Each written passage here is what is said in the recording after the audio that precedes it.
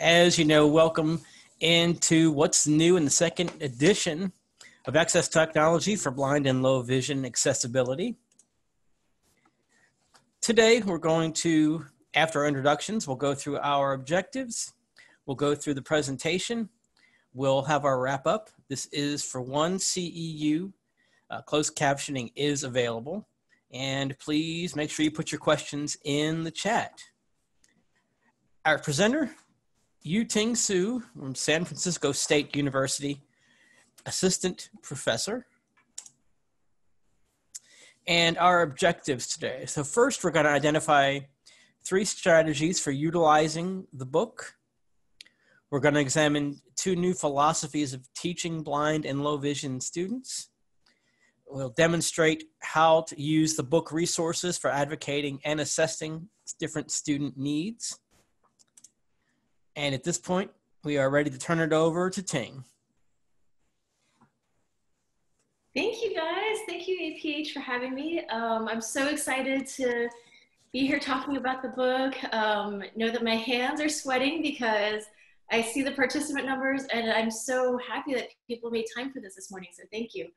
I think in our current times, it's really important to focus on the silver linings. And I think one of the silver linings is this book talk right here, because I could imagine that, I wouldn't have been able to speak to so many people normally, because we had planned on doing this sort of book touring and book talking at conferences. And so I love that this is sort of an open source book talk, and there's people from everywhere chiming in. You can see the picture was a pre-pandemic haircut. Now I'm in post-pandemic days. My hair is super long right now, very different from the photo. And you might be wondering where I am. I am in our virtual coffee shop, because this is a book talk. So I thought no better place to have it than a coffee shop. So we're gonna just do a little coffee talk, I guess. And let's see, I'm gonna try and pace myself. I know there's a captioner, so thank you so much for doing the captions for us. And I'm gonna go ahead and share my screen now. All right, and just remembering, you guys, this really is a book talk, so the slides are really just for visual aids for those who like to read, but I mean, you don't really need the visuals in this talk. If you want to step away and just listen, that's totally fine too. Really just imagine us, we're all in that coffee shop, and we're just talking. So number one thing about this book that I was really excited about, just the title, called Access Technology for Blind and Low Vision Accessibility. Who knew that the title itself would be such a back and forth? It probably took us months to really land on a title that was agreeable. This title was developed with a lot of feedback from the blindness community, from a lot of my blind techie friends. And with this book, we're trying to promote a pretty big shift in philosophy of how we as sighted service providers need to be better allies to the blindness communities and really empower students for true participation in their local communities. I should probably introduce myself. As Paul said, my name's Ting Siu, and I coordinate the TVI program at San Francisco State. I'm also a teacher of blind and low vision students, O&M specialist, and I'm still in the field one day a week, which, despite all my love for teacher prep and teacher training, that day in the field is still my favorite day of the week all the time. So it continues to inform a lot of my practice and my research. And with this book, I was really happy it was pretty much a brain dump of just dumping my TVI brain into a book about technology with the help of a very vibrant community. So I do want to say that the book would not have been possible with a lot of my friends and colleagues in the field with whom I've been collaborating for many, many years. If you guys wanted to read a little bit more about kind of my background, my website's on the slide here. It's www.tplus.education. And also for anybody possibly interested in a TVI program or want to refer somebody, you also can find out more information about our San Francisco State TVI program at viprogram.sfsu.edu. See? All right, so let's kick us off. So the purpose of the book, as mentioned, it's really shifting that philosophy. So here on the left side of the slide, we've got a little cartoon graphic that we were actually able to commission from an artist, Cass Freyer. And in this graphic, it's a teacher and a student. They're jumping up and down, they're waving their hands in the air, and they're both shouting, "It's New Tech Day, it's New Tech Day." And this is the level of excitement I wanted to bring to our field about technology. I know that technology can make a lot of people nervous, unsure. It's definitely probably retired several people. And you know, even for somebody like myself, who's I'm pretty much, I still consider myself very much an amateur tech geek, it's a lot to keep up with. But I think despite any of our anxieties or uncertainty about technology, we have to put that aside and convey excitement about technology to our students. Because technology for blind and low vision students is different than for other students. It's not an option, it's not a if you want, but technology really facilitates information in ways that is not possible without technology for many of our students. So the number one purpose of the book is the idea of shifting from assistive to access.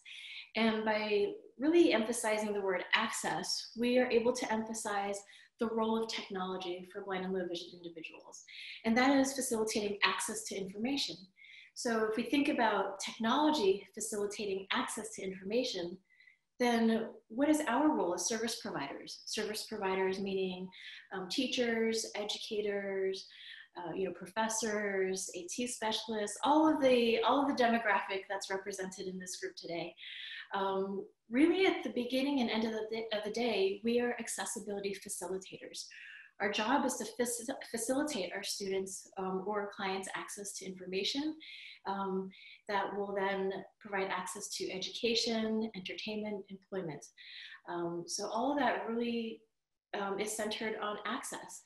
And I like this premise because with the word assistive, there's some sort of like dependency or deficit associated with that word.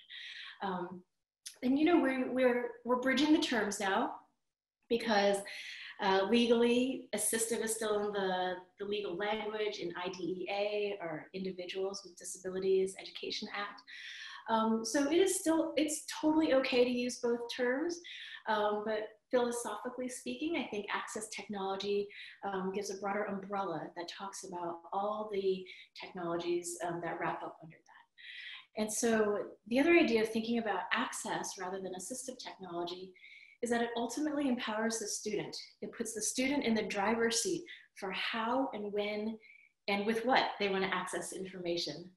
I think one of the big shifts from the first edition to this edition is in the first edition, there was a lot of language about how do we get the students buy-in. And you know, when Ike and I were updating from the first edition, there was always this talk of, well, how do we write about how do we get students buy-in? And I actually, ultimately in the final year of revisions, I kind of conceded the floor to me, and he said, "Go ahead, Ting, just fly with this."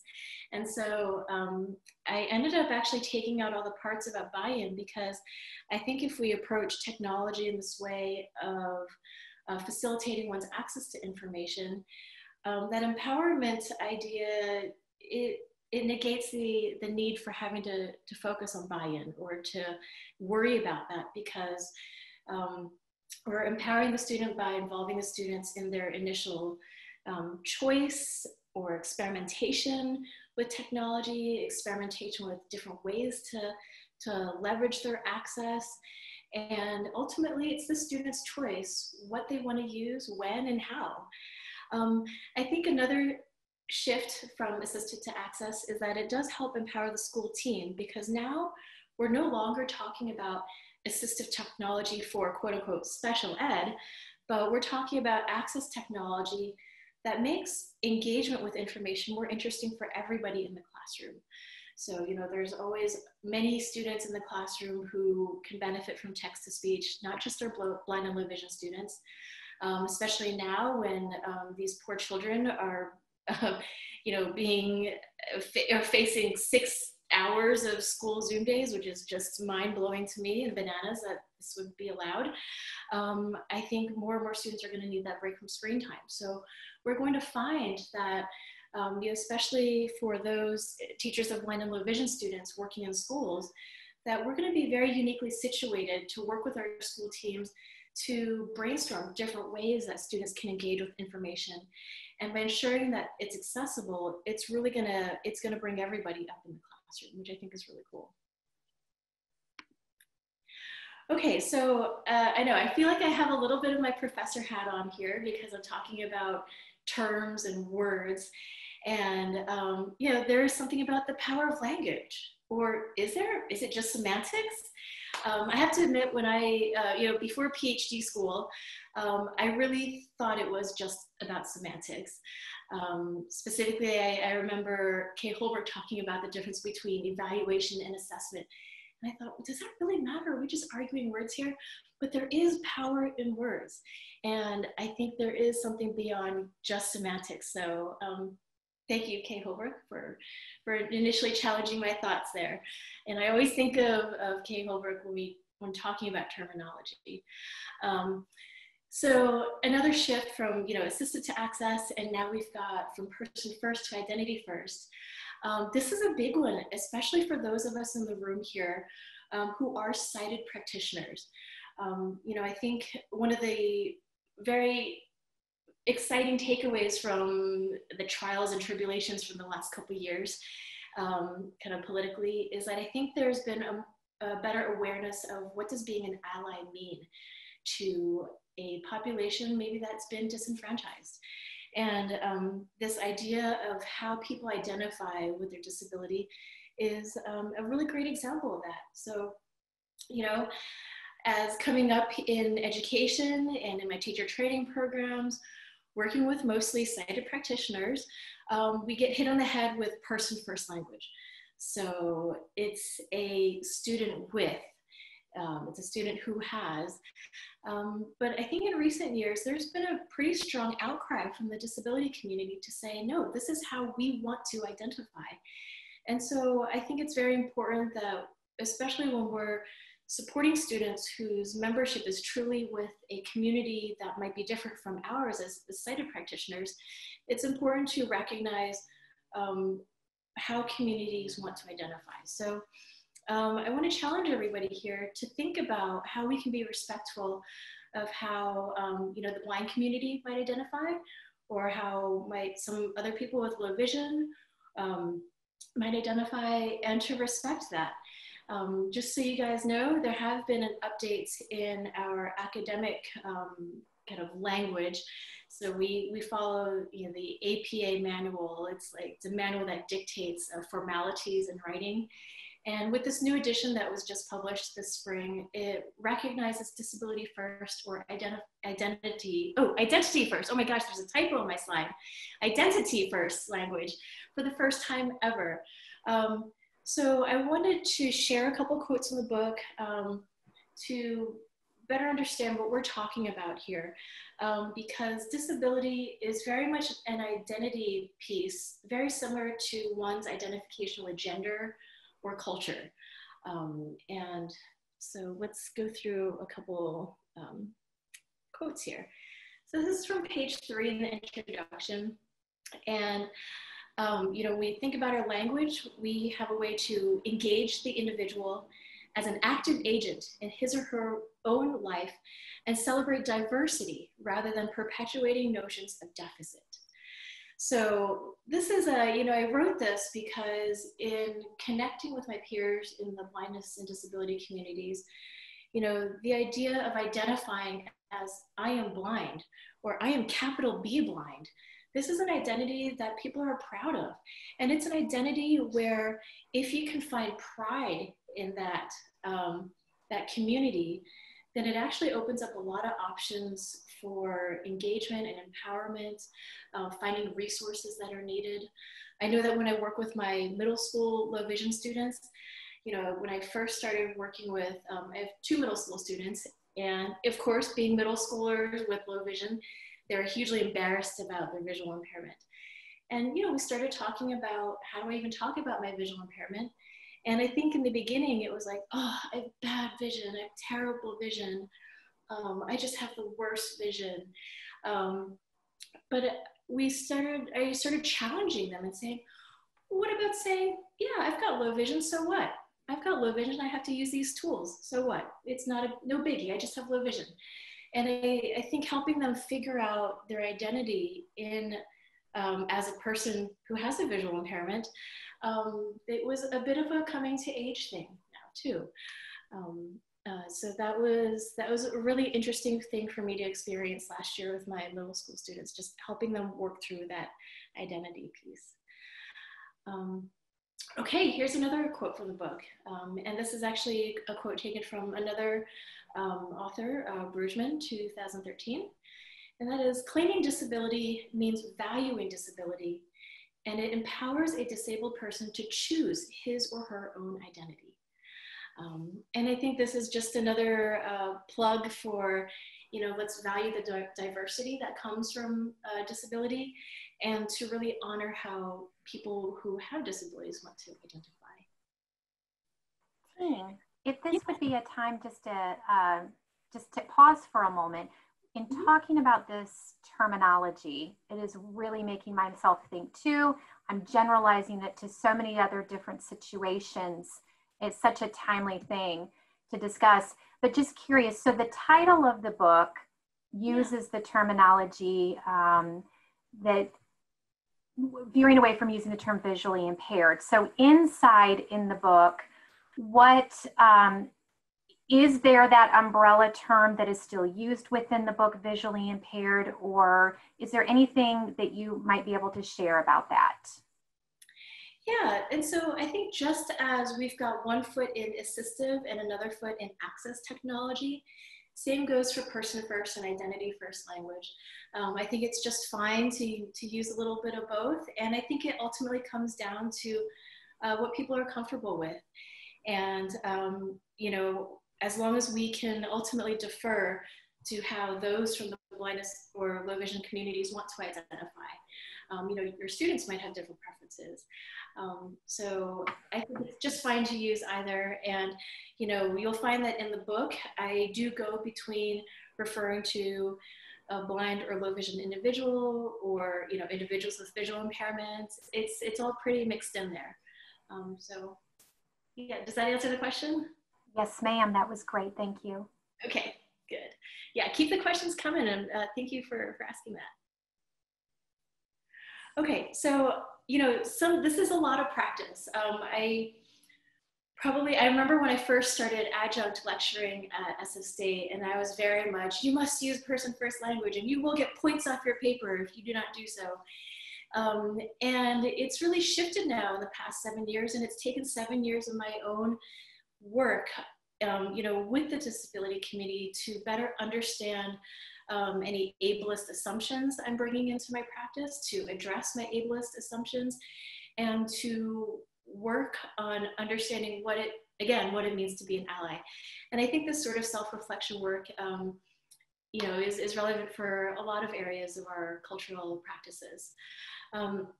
So sometimes people, you know, it is a process. And so I thought I'd share one last quote about this. So just as ethnicity or gender is encapsulated within one's identity, so is disability. So identity first language is ultimately a rally cry against ableist assumptions that perceive disability as a deficit that requires compensatory grammar. And this is ultimately the thing of really understanding how our words convey the philosophy that we align with. Okay. All right. So it's a work in progress, you guys, and this is really just the beginning of a much larger and probably lifelong conversation and internal work. So it's just the beginning. Know that there is something called the preamble of the United Nations Convention on the Rights of Persons with Disabilities. I often reference this preamble in trainings and in some of my class lectures at San Francisco State. What this preamble does is it situates the cause of disability in a community's prejudices about disabled people. and poorly designed environments that exclude rather than include disabled individuals.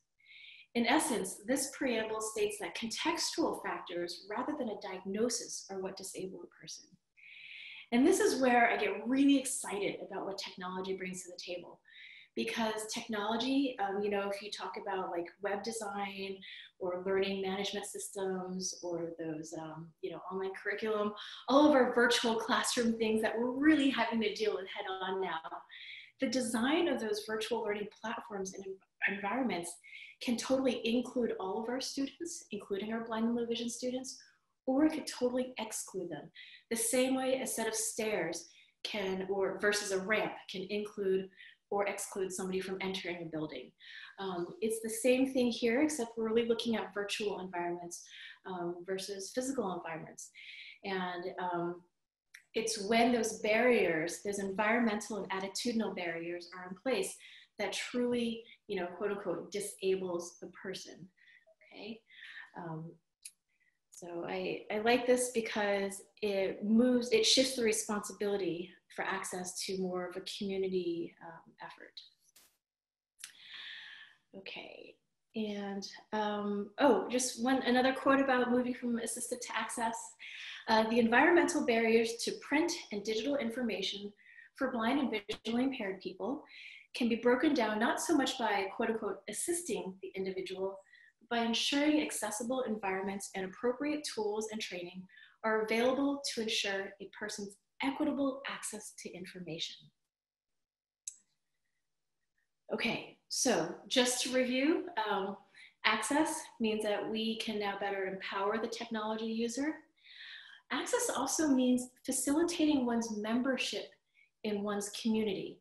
So I think a lot of practitioners who've been in the field, you know, the emphasis is always on access to, like, how do I read this text? How do I read this book?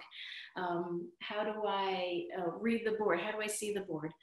But in order to facilitate membership, yes, we have to ensure access to the information, but we also have to ensure engagement with the information.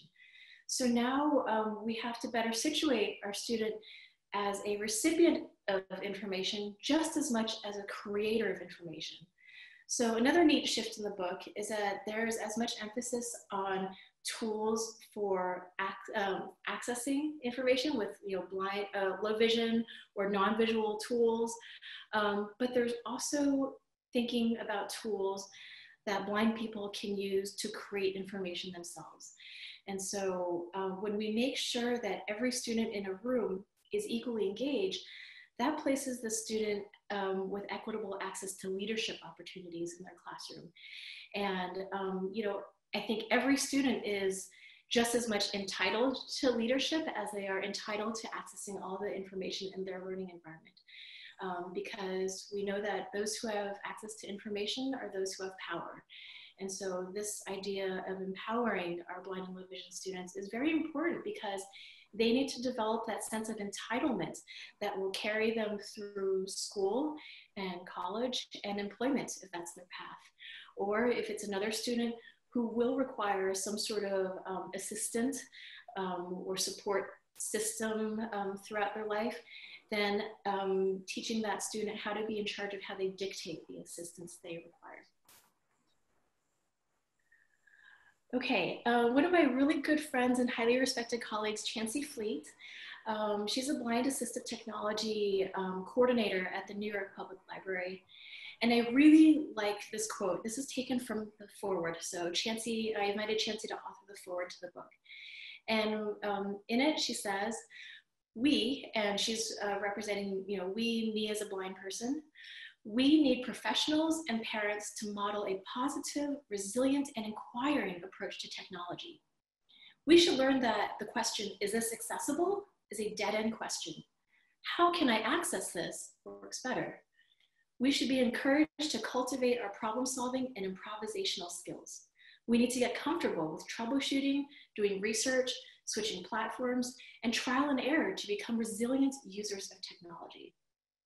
And I think this basically lays out our tasks for the service providers in this room today.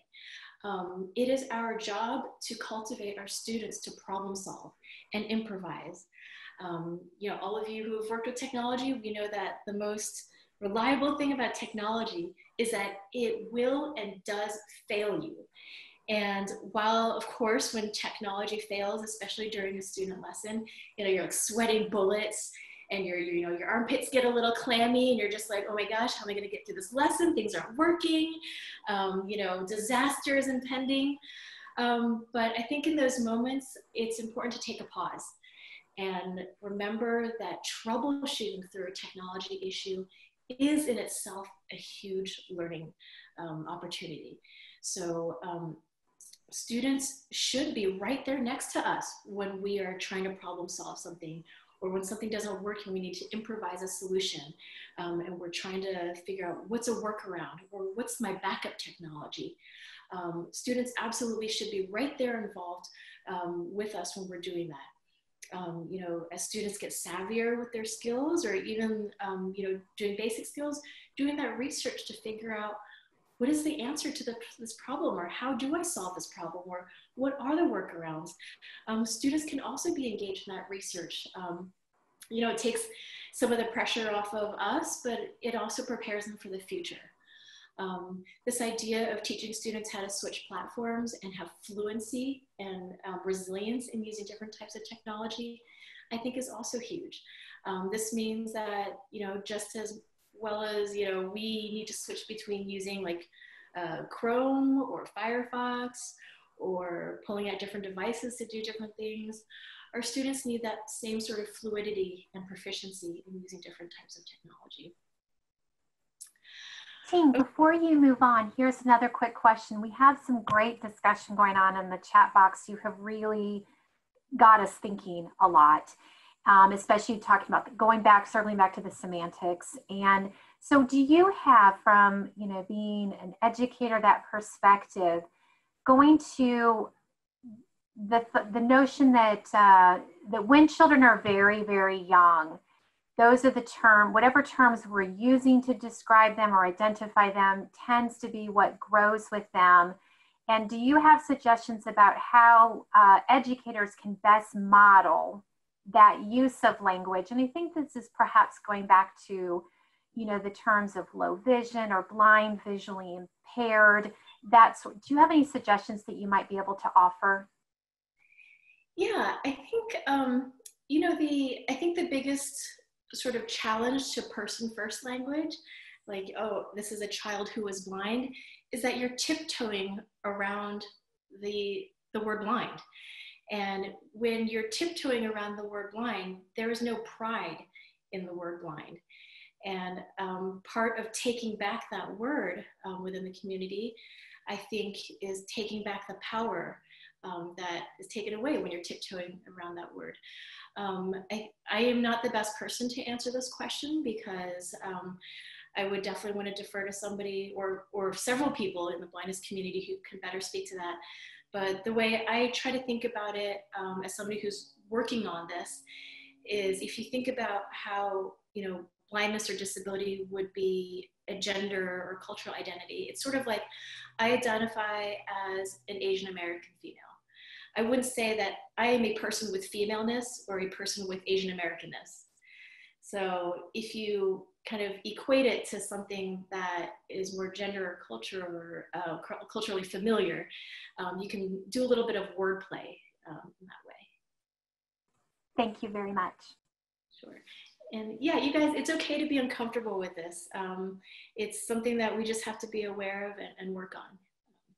And I think this is definitely, you know, another plug to check in with the blindness community, or check in with other people who've got low vision. And, you know, I think that the importance of having blind mentors or role models are huge for our students, because no matter how tech savvy you are, if you are a sighted practitioner, there's a limit to what you can pass on to the student, either with skills and technology proficiency, but also just philosophy with identifying and empowering yourself. Ultimately, that's got to come from the disability community that the student is part of. Okay, great question. Thank you for that, Amy. Okay, so, and we talked a lot about philosophy, so I'm sure that the burning question here is what's new in AT? So, just a couple things from 2009. It's just been 10 years since the last edition. Just a few updates in technology have happened in the world. So one really interesting thing about the book is that we talk about mainstream features, we talk about mainstream options, we talk about the greater diversity in the specialized assistive technology options. There's also greater availability of specialized options now, and really, like, I gotta give like double thumbs up to APH here. It blows me away the range of tech that's now available from APH.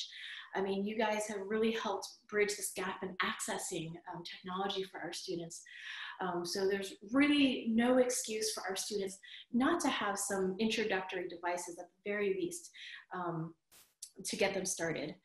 And finally, technology is so ubiquitous now that there's a real integration of specialized and mainstream tech. There's almost no dividing line between what specialized and mainstream tech is, because mainstream tech now offers so many different options for different ways to engage with information. And a lot of the specialized assistive technology, they're taking hints from mainstream tech and integrating that. So innovations have really gone both ways, which is really cool. So one thing about the book is that I really emphasize being device agnostic. And any of my SS State students who are listening in, you're probably like, oh, there she goes. She gave me points off when I identified a brand name device. And yeah, it's not about the brand names anymore, you guys. It's about what features of technology are available and what features of technology does my student need. Because when you talk about features of tech, you open up a world of brainstorming what's available and what tools could solve the problem. I have to say that this is probably about 7 or 8 years ago, I was a TVI in a Bay Area district, and I was really struggling with my low vision student because we were looking at the CCTV options, but I wanted to have a camera where he could point to a paper on his desk and then point the camera at the board. And, I always make a point of being very in close collaboration with the IT specialist or the IT director in this case. And so I remember walking into the IT director's office and being like, Tracy, I'm just struggling here. I need a student who needs to be able to see his papers larger. I need him to be able to very quickly enlarge the papers, maybe on a screen, but then he needs to see the board, he can't see the board, and describing all the needs he had for what he needed to do. So very task oriented. And in my head, I mean, it was just all about CCTVs back then. And she went, well, what about this document camera? This document camera connects wirelessly. You can connect it to any type of screen. You can flip the camera up and down. And that's when I was introduced to the original IPVO document camera. And now I think it's become a lot more common to use document cameras as a video magnifier for our students. And I would have never discovered this solution had I really focused just on CCTVs, and the IT director would have never been able to help me really brainstorm a solution. And we would have never landed on this mainstream solution had I just been in this lane of specialized technology and just looking at CCTVs. Now, I mean, am I saying that there's no room for specialized devices? Absolutely not. I'm just saying that we now have just greater options, okay? And then, the next thing, it comes down to what is a personal computing device? People ask me all the time, what kind of a computer should I get my student? Or, which type of note taker should I purchase for a student? And, it's about what does the student need to do? What do they need to accomplish? And what does a personal computing device mean to a student? I mean, honestly, for me, sometimes my personal computing device is my smartphone because we have so many different options for what's a personal computing device now and so many different ways of accomplishing the same tasks. So I'd like to pause here for a quick poll because I'm curious to know. I want you guys to take a minute and reflect here. From the time you woke up to the time you logged into this webinar, how many devices have you touched today? And so I have launched the poll. You should have access to it, showing how many devices have you touched today. Maybe just 1, 2, 3, maybe 5 or more. Stop and think and reflect for a moment of just how many different devices you may have touched today.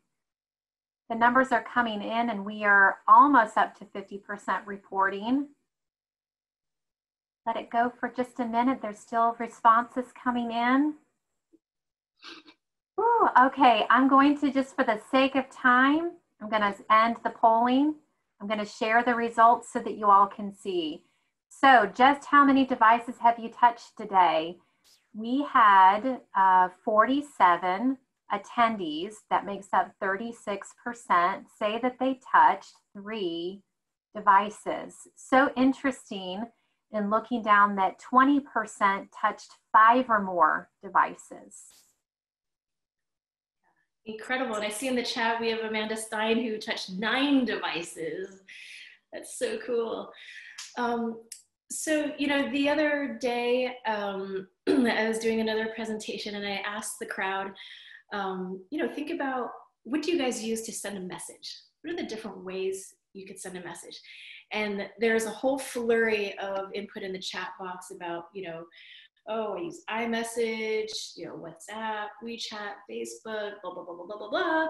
And there were all these different apps and devices that people used to send a message. And I think that speaks volumes in that we really need to focus on what task it is that a student must accomplish to figure out then what technology is going to be the best fit for that student. So, you know, it's a different way of thinking how to develop students' proficiency in this. And let's see. So, you know, the number one thing is assessing the situation. So when figuring out what are all those devices that the student needs, well, number one, it's pretty much inferred there that students need multiple devices, okay? I know that there's usually a kind of a tradition of, oh, the VI student only gets 1 device. Well, you know, that's really not gonna cut it anymore because at a minimum, you need 2 because you need maybe your primary and then you need a backup. But again, think about all the devices that you guys have touched today. And our blind and low vision students are entitled to that same privilege of choice, okay? So assessment considerations. Number 1 is to evaluate the current user experience. I think for anybody who's got any experience doing an assessment with students, you have to do lots of observations and you have to understand what is the current situation.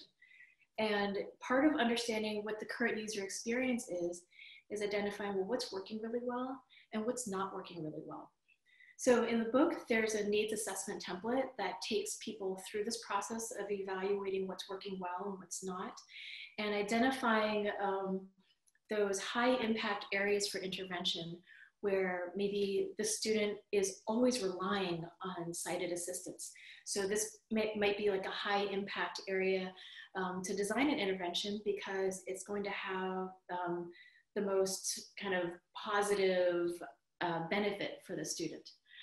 So part of that, you know, you're evaluating the current user experience, you're identifying the needs for how to optimize the user experience. So optimizing meaning, again, maybe identifying those areas of dependency. And if a student wants more independence in that area, great. It might be seeing how a student can be more efficient in either accessing or completing their work, figuring out opportunities for leadership as well. And then finally, figuring out, okay, now that I know what the needs are, how can I implement those interventions to now optimize the user experience? So you'll see that in part 2 of the book, each chapter kind of goes through each step of this evaluation, identification, and implementation of technology-focused interventions. So sorry, I skipped ahead a little bit, but in part 1 of the book, it provides an overview of available and emerging technologies. So the chapters are organized by tasks because, again, when we think about technologies, we're going to be driven by the task. So there's a chapter on accessing print media, and then there's accessing digital text, and then there's authoring. And this is a word that I am really happy that we updated to using authoring, because authoring includes drafting, reading back, revising. And authoring is not just writing for yourself like a journal entry, because you guys all know if you're taking a note for yourself, it just has to be readable to yourself. But when you're authoring for somebody else to read your work. And so there's a different, I think there's different expectations when you talk about authoring versus simply just writing. And again, situates that individual in that position of creating information for others' consumption. There's also a chapter on producing alternate media. And then finally, accessing multimedia and data. And this last chapter on accessing multimedia data, this is an area that I totally love nerding out about, because especially now in our digital world, there's a lot of text, images, and videos that are all in multimedia formats that can be very exciting and interesting, but there's also a lot of accessibility considerations involved there. So this is a chapter where I talk a lot about the emerging technologies, but also with a grain of salt. So what are the grains of salt that we need to consider when we read about some sort of new or emerging technology, or when that researcher reaches out to you and they're like, we solved the problem of, X, Y, and Z technology. And, I hate to be that Debbie Downer person who's like, I don't think it's gonna work, but we have to be critical thinkers about how technology is designed, how digital and virtual learning environments are designed, with considerations for what blind and low vision students need. And with that, we have to teach our students how to think critically about technologies and evaluate what limitations, constraints, or advantages of different technologies will offer the students too. Okay, so from part 1 of the book, again, it's just that overview of what's around. And then part 2 is offering that conceptual and practical framework for assessing students' needs. So the way the book is written is, you've got the thinking piece of how do I evaluate assessment need or technology needs. But then if you can identify, okay, a student needs this type of feature of technology. So let's say a student needs to access printed text non-visually. So we've got a totally blind learner, maybe you have some print and you see that this totally blind learner is not accessing this print media very efficiently. You can then go back to that chapter on accessing print media and read about all the different technologies that are available there, so that you can use part 2 to identify the problem, and then part 1 to look at, I guess, the different ingredients and go shopping for what ingredients might fit into that need, if that makes sense. So the criteria determine if a student should use a generalized device or a dedicated device. I think it really comes back to figuring out what is it the student needs to do, and also figuring out where is the student going. 100%, every single blind and low vision student should have strong keyboarding skills going into 3rd grade, because 3rd grade is when students are testing on the computer. Even though school districts might not be officially teaching keyboarding until 2nd or 3rd grade, our students might need that introduction to the keyboard way earlier, like kindergarten, 1st grade, 2nd grade. So they're going into 3rd grade knowing the keyboard, because whether a student is going to be using something specialized like a Braille note taker, students still need to have computer proficiency. I can't overemphasize the need for computer proficiency. So, then it might be thinking about, okay, well, if a student's using a note taker and using, 6-key Braille entry, where and how can I carve out opportunities for them to also be practicing keyboarding and working on a computer? And this is not an easy process. You know, I went through it this summer when I was working summer school with a totally blind academic student going to second grade. And, you know, we're working through all the tech that's available, working through iPad, braille display, laptop, do we go note taker? And so the way I left the summer was, let's identify a couple of different workflows. So, you know, for a second grader, okay, what are his workflows for reading a book? What are his workflows for making a journal entry? What are his workflows for like reading the class, you know, activities for that week?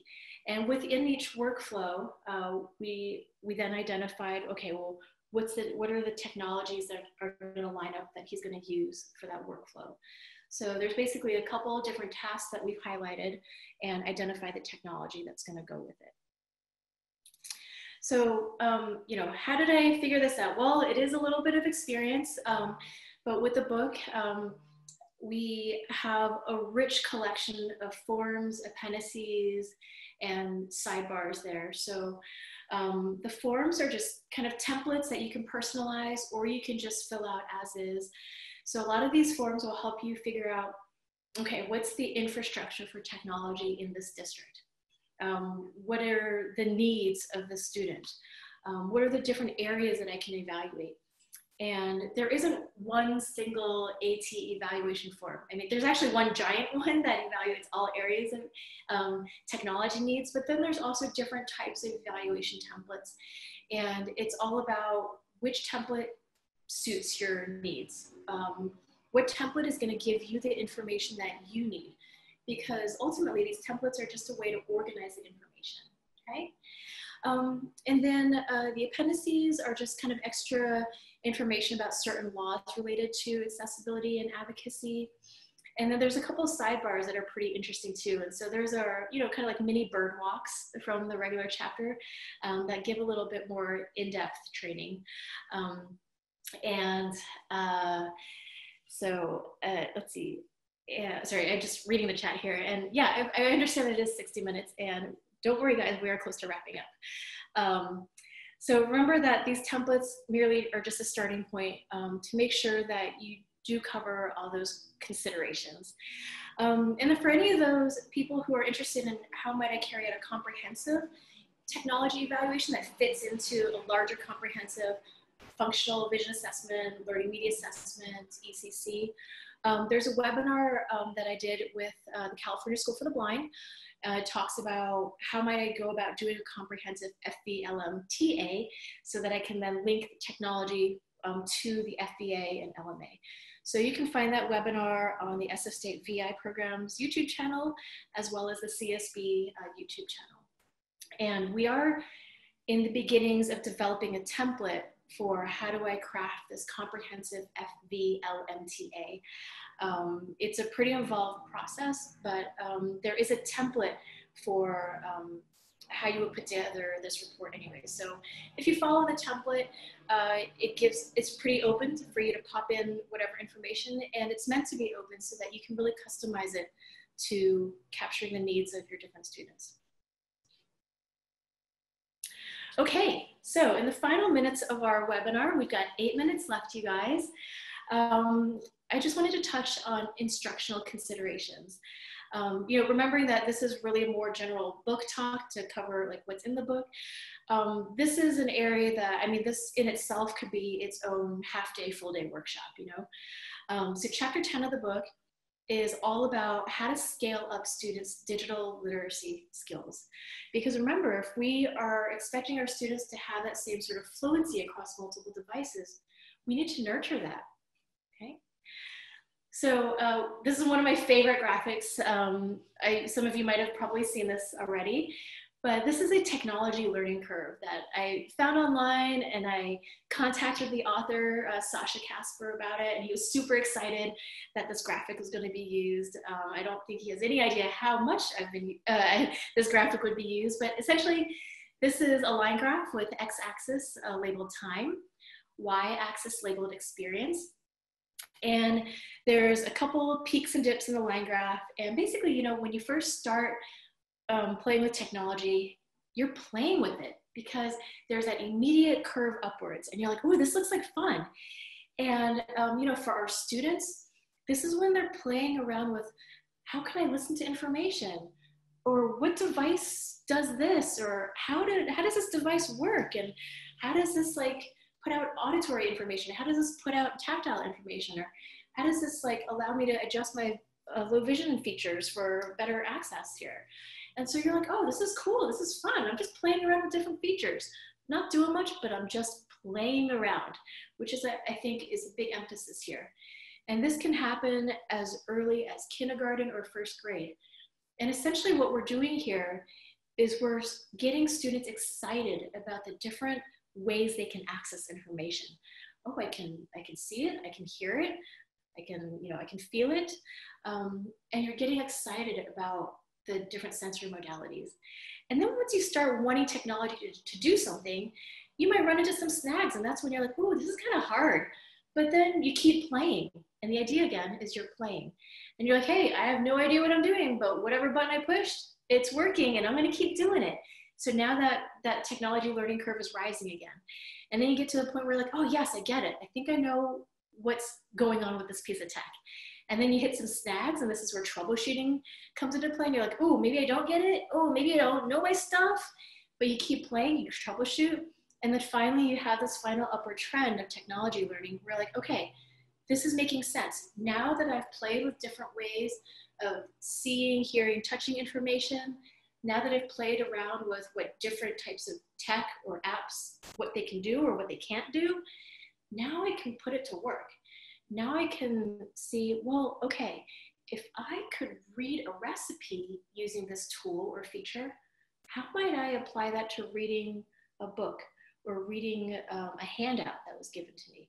So now we're applying that play-based knowledge, that discovery knowledge to working tasks. And that's exactly kind of how we can help our students develop those digital literacy skills. So essentially, you know, I kind of summarize this in 4 steps in the book, but step 1 is to introduce technology as soon as possible. But remember, only incidentally and only for fun. And a lot of this early introduction is modeling how technology is used. So think about, you know, your sighted toddlers who are watching parents dial a phone number or a person, because we're not dialing phone numbers anymore. We're dialing a contact, right? And so if you've got a blind toddler in the room, they need to be hearing voiceover and how you're actually navigating a system to dial a person and not a number.